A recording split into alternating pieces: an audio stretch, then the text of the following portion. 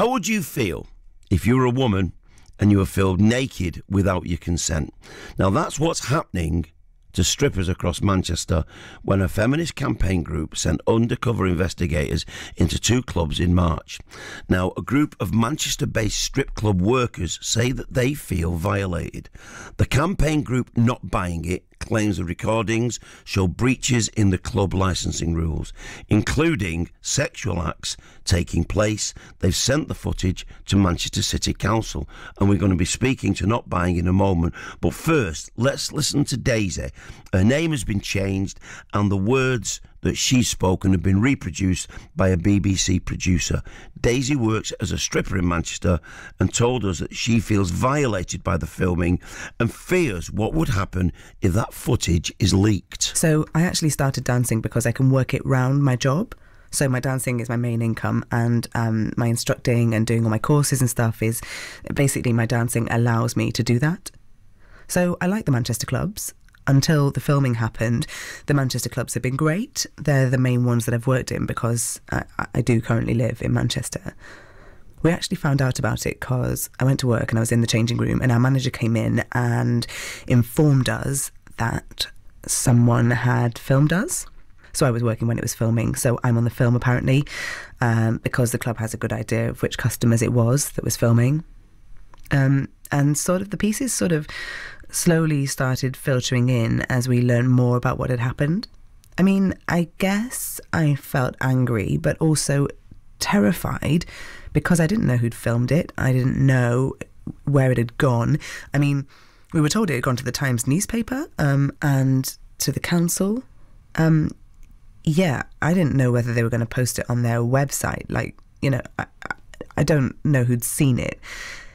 Yeah, it was just, I think initially it was the fear of what happened with this video, and then afterwards it was just like, how dare they? Our biggest fear was it being leaked, because, I mean, obviously I know that people have seen it. People at the council will have seen it, people at the newspaper will have seen it, the women that Not Buying It will have seen it. And it makes me angry that they've seen it and they have no right to be watching that, but mostly it was they'd be leaked and then there will be that kind of video of me online. Guys ask for extras, but we don't offer extras. As far as I'm aware, there's no extras going on. I certainly don't offer extras, and I don't know any other girls who do. And I think girls tend to be pretty clear about that. When guys say, you know, what else is down there? And we're like, that's it. That is what we do. There isn't any extras. If you want extras, you're going to have to go elsewhere. When I go into work in the evenings, I know which girls are watching the CCTV that night. I know who's watching it, and I'm happy for them to watch it because I know that they are keeping me safe. That footage doesn't go anywhere unless we need it to go anywhere. It's just there to keep us safe. Whereas this footage, yeah, I can only imagine what kind of footage they have, and I consent to be on CCTV. I consent to it every night when I go into work. I don't consent to them filming me. This industry is legal, it's licensed. I don't understand what they're trying to expose. Like, if they want to understand the industry, come in and talk to us. Nobody has spoken to us about what we want. If they want to help us, come in and talk to us. There is no need for this footage to be anywhere. Like, I don't want anyone to see that footage. I don't want that footage to exist. We have a right to our body, despite what we do for a job, and they've taken that right completely away from us. When I go into work, I feel completely in control. I feel in control of my body. I'm in control of who sees me. I'm in control of what I do. I've lost that control, and they've taken that away from me. Now, our reporter, Kerry Parvin, led this investigation. Kerry Parvin led this investigation for BBC Radio Manchester, and Kerry's with me now. The girls actually came to you. They did, yeah. So tell me about that. Well, we've worked with dancers before with Radio Manchester, and 2 of the girls that I've worked with came to me and let me know that they believed that some undercover filming had taken place in and around the Manchester club scene. At that point, they weren't sure who had done it, and there was a lot of uncertainty, so I did a bit of digging around, a lot of email sending, and through that I was introduced to Not Buying It, who confirmed that they, in fact, did do the filming. Why do you think that those 2 girls, including Daisy, who we've just heard, felt that they had to come and speak to you? I think there was a lot of fear, and certainly in the Manchester club scene there's been a lot of silence from the dancers, and they feel like they don't have a safe voice to be able to speak out and air their concerns and air their worries. And the fact that I'd worked with them previously and told their stories, they probably felt quite comfortable coming to me. Now, as we heard, Not Buying It claimed that the recordings show breaches in the club licensing rules, including sexual acts taking place, and have sent the footage to Manchester City Council. Have we got a statement from the council? We have, yes. So Councillor Rabnawaz Akbar has said that an investigation into the practices of 2 Manchester strip clubs was launched earlier this year, following the evidence collected by Not Buying It.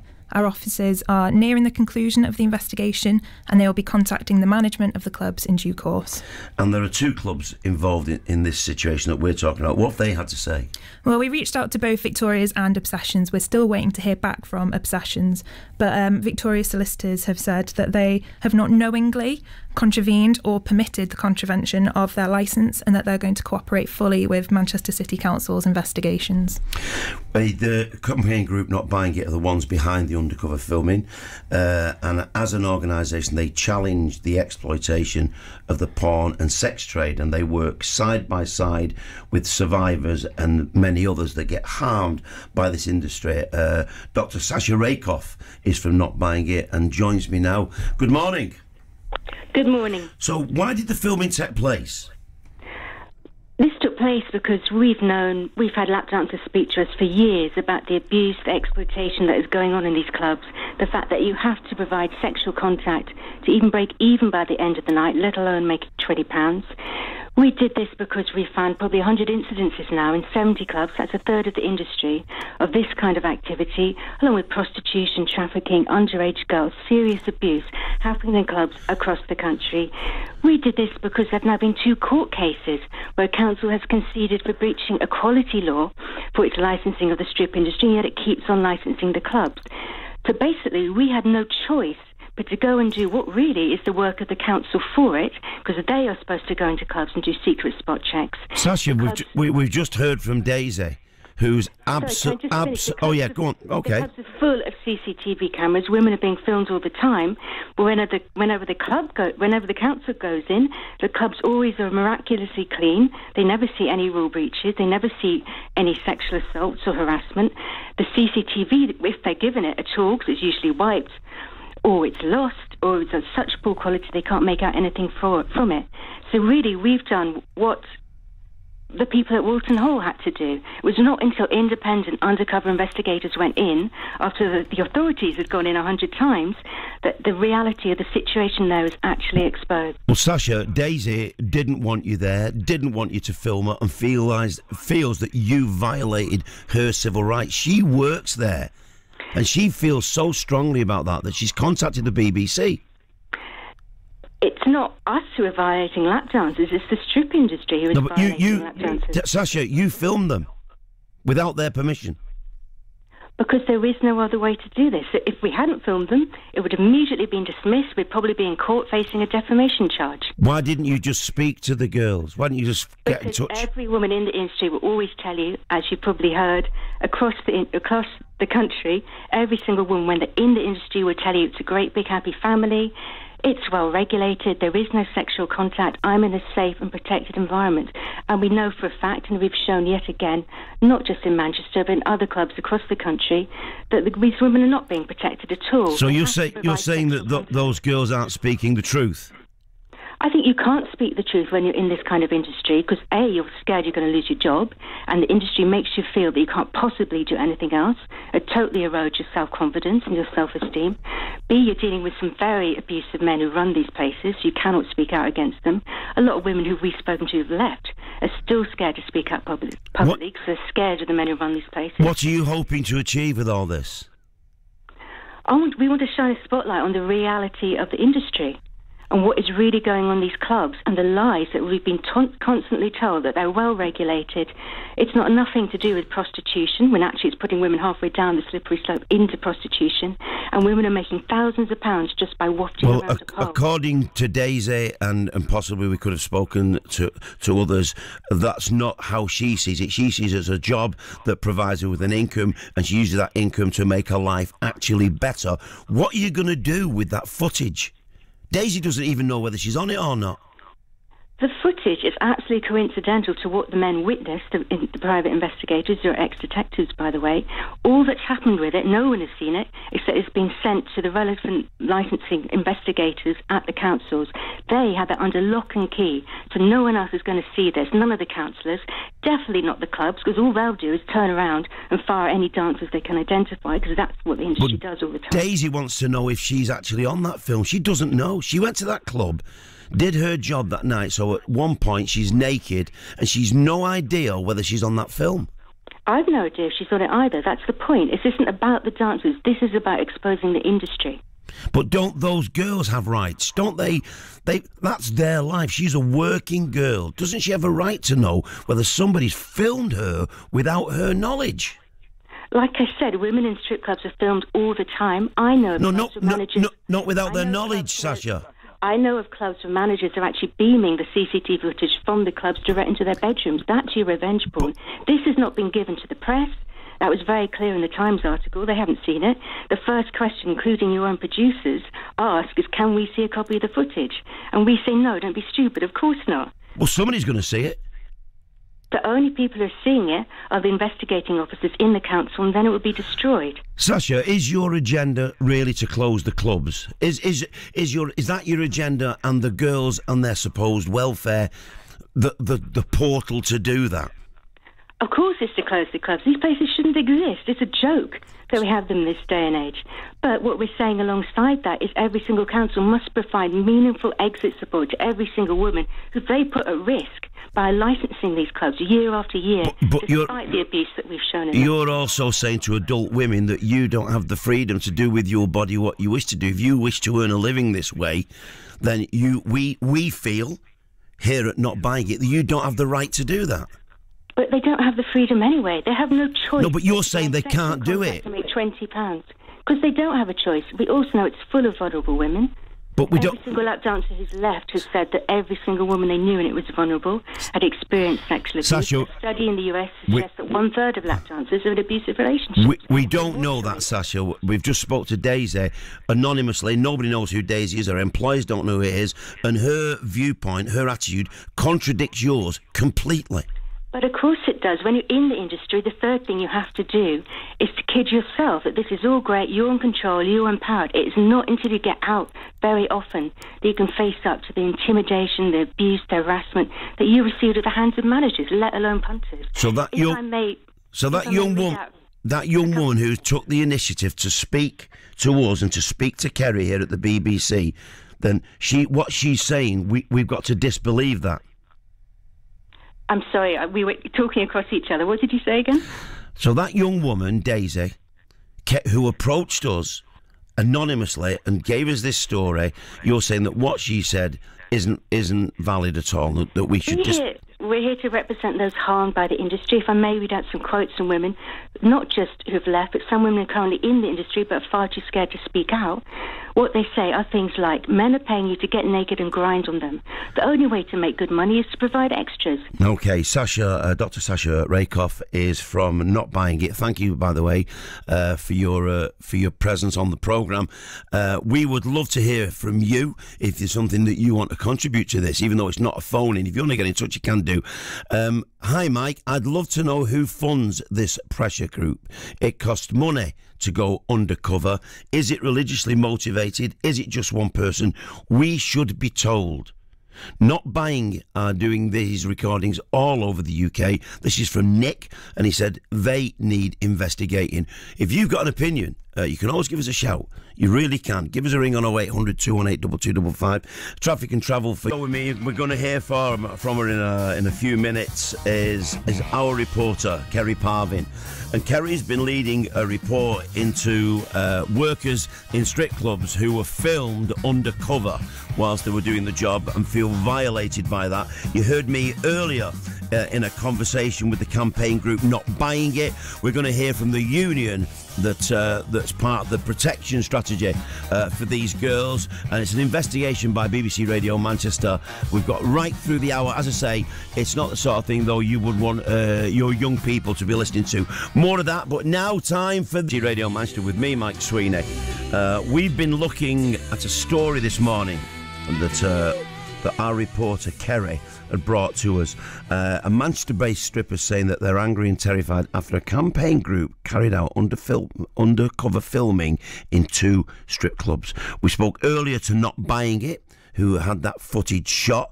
We're going to be hearing from the United Voices of the World Union, which is a trade union that represents workers in the sex industry. All of that on. As I say, it's not really suitable for young listeners, but for me, absolutely fascinating, and more after this. Talking about today has actually generated text from you, which is unprecedented. Normally, within the 10 to 11 hour on the programme, we have features and we have guests, but this is one of the rare features in which you have been in touch with us, with your viewpoints, and I do want to hear from you. If you want to text in, text Mankin your thoughts to 81333.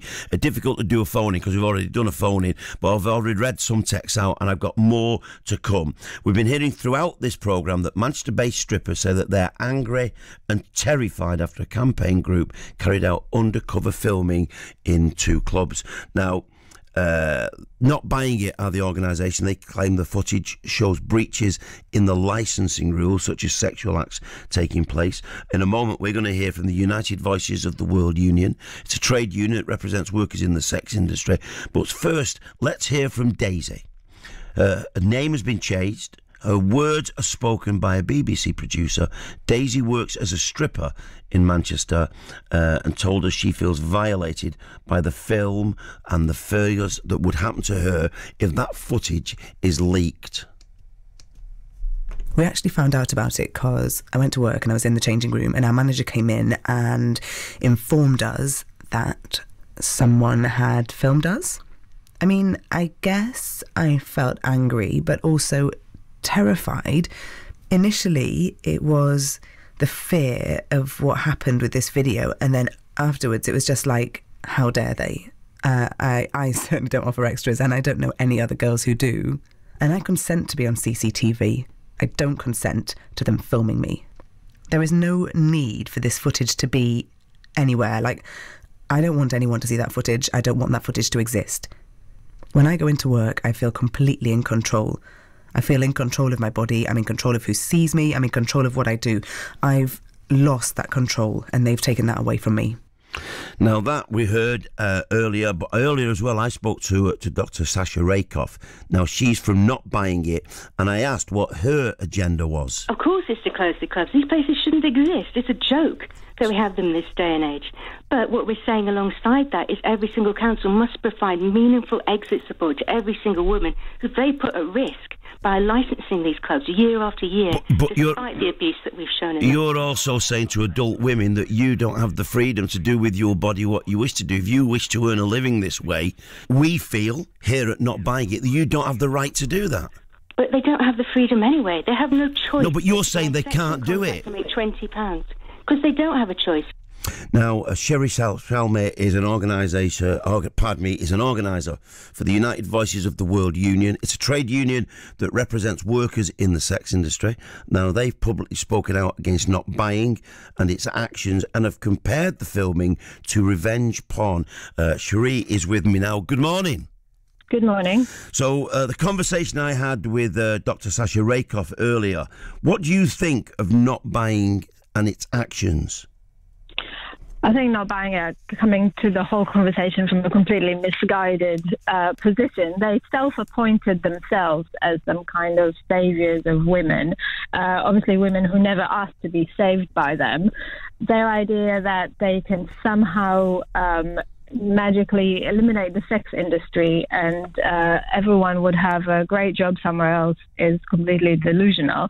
And the fact that the way that they try to achieve this is by literally filming women naked, or let's make it clear, paying men to go into clubs and film women naked at work is not feminist and is definitely unhelpful. But they would possibly say to you, and I put to you, that if these girls are vulnerable and are in danger of being abused, that by you stopping or trying to change what's happening, that you're facilitating that abuse.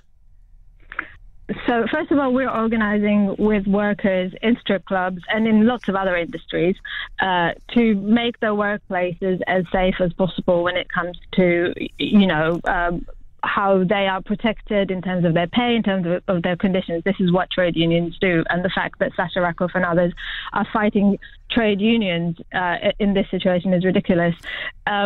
What I am saying is that women do all kinds of work, not because we maybe like them or not because it's our dream job, but because we have to feed our children and have a roof over our head and so on, and pay for university fees and all that kind of stuff.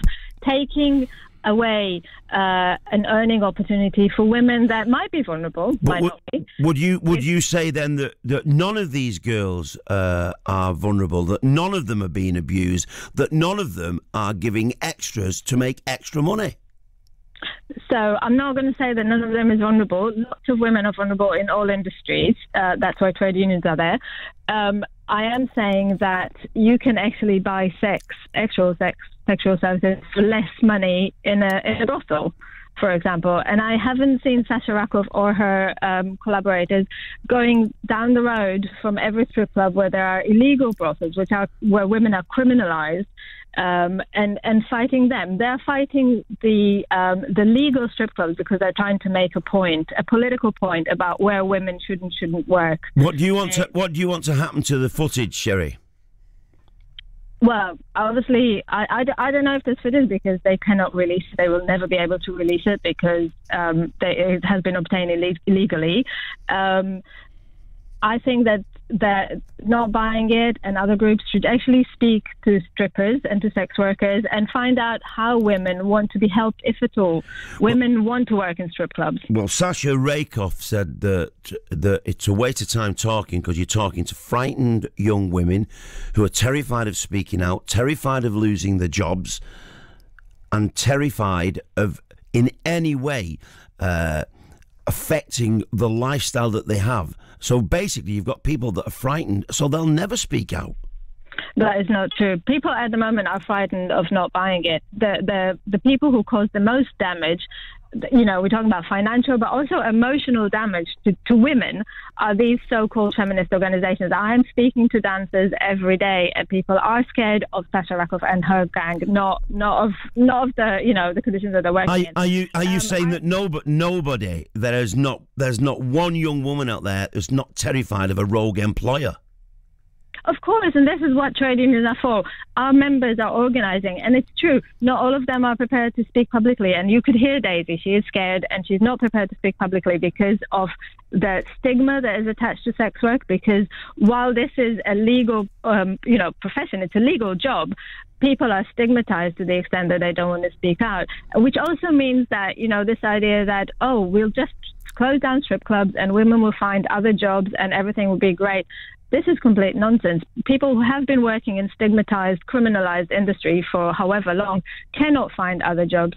So when so-called, again, feminist groups go around and say they're going to close down strip clubs and everything will be fine, they are pushing effectively hundreds and thousands of women into further poverty, into criminalization, into unsafe working conditions in underground strip clubs, in brothels and so on. There are no, avenues for lots of these women to find other jobs because they have been stigmatized and criminalized. Thank you so much. That was Shiri Shalmay. She's an organiser for the United Voices of the World Union, which is a trade union that represents workers in the sex industry. This whole report wouldn't have happened if it hadn't been for our very own Kerry Parvin, who is a reporter and was the genesis of this investigation and is with us now. Just to, as we come towards the end of the hour, what's your thoughts on what you've heard from both sides of the story, and of course from Daisy's comments? I think the overarching takeaway has got to be about the individual girls. I mean, we're dealing with humans and lives. This isn't just an industry or an organisation. This is people that are earning money for families. This is their career. And I think it's got to be a matter of safety first. And I think that's definitely what Daisy is preaching. Now, we heard Not Buying It claim the recordings show breaches in club licensing rules, including sexual acts taking place, and have sent the footage to Manchester City Council. Do we have a statement from the council? We do, yes. So they've said that an investigation into the practices of 2 Manchester strip clubs was launched earlier this year following evidence collected by Not Buying It, and that their officers are nearing the conclusion of the investigation and will be contacting the management of the clubs in due course. And a couple of clubs involved, have they commented? Well, we've reached out to both Victoria's and Obsessions. We're still waiting to hear back from Obsessions, but the solicitors from Victoria's have said that they have not knowingly contravened or permitted the contravention of their licence, and that they are cooperating fully and totally with Manchester City Council's investigations. Kerry Parvin, thank you so much. And just to finish, Kerry, this is unprecedented. We've actually had text through on this subject. Mike, to me as a man, I feel strange that certain women feel that they know what's best for these strippers and can't seem to accept that in 2019 this is what they want to do. My wife goes to male strip shows such as Magic Mike, and I've never thought the poor bloke feels he's being used. Judging people in this way is a downward spiral. And Vanessa from Bolton said a friend used to have a job in a strip club a few nights a week, used to work behind the bar, and let's, for the sake of a story, call her Daisy as well, so Daisy 2. But Daisy 2 never had a problem with any of the people who owned or ran that bar. Kerry, thank you so much. Really appreciate it. Golden Hour's on the way, 2 years from the history of rock and roll music.